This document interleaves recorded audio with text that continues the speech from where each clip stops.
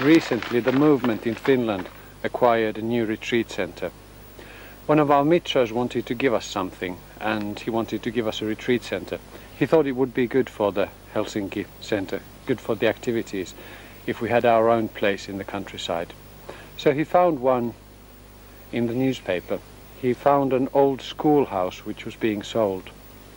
Not so far from Helsinki, 65 kilometers to the north of Helsinki. So that's just over an hour's drive away. And he took myself to have a look at it and Ratnapriya, and we thought it's really nice if he can give something like that to us. So he put in an offer that was accepted, and we got it in December. We had our first retreat there in the new year. We've only had to do some painting and decorating.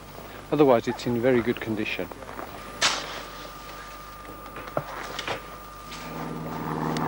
Before we bought it, it was being used as an arts center in the summer for art exhibitions.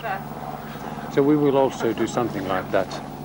There we will have an arts retreat in the summer. And we also plan to do skiing and meditation retreats. Of course we have saunas. Every time we have a retreat in Finland we have a sauna. So in this place we have 2 saunas. And in the winter we plan to do make a hole in the ice, because there's a lake nearby, so that we can have a dip in the lake.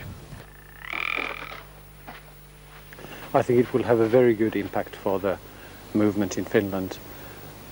It's very important in Finland to have a place in the countryside where you can go and meditate and do retreats.